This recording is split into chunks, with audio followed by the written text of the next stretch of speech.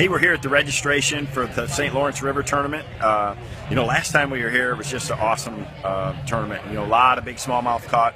A lot of guys, fishing for largemouth, some guys fishing for smallmouth, but it's going to be a really good event. This year we're locked down to just the river itself. You can't run out in the lake, and there's plenty of water.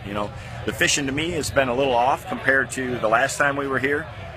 So I think you're going to have to mix it up a little bit this time. Fish are just in a little bit different stage than they were. They weren't, they don't really seem to be locked in that summer pattern, but these guys are the best in the world, and from what I've seen in practice, there's still plenty of big ones here. So looking forward to having a good day tomorrow. Hopefully we can go out and get off to a great start. But check it out online at bassmaster.com. This one's going to be one you don't want to miss.